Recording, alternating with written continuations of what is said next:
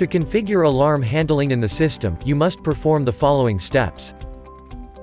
To do so, go to the Options tab and select the alarm processing from the list. Select time period of operator reaction to alarm. The minimum value is 2 minutes.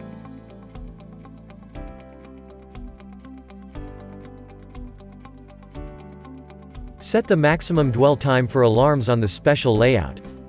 After the dwell time has elapsed, the alarm will be removed from the layout and the next one shows. Select the alarm classifications for which you want to require comments.